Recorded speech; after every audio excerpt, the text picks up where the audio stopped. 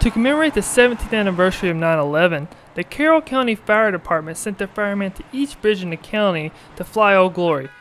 Villarica resident Dennis Hall said it means the world to him to see that his community hasn't forgotten. Well, it means the world to me that we'll never forget, that we'll always remember this day. Dennis believes 9/11 brought out the patriotism in everybody. It was a turning point in our country toward being more patriotic again, realizing what we have and what we can lose, how quickly it can go away or be challenged.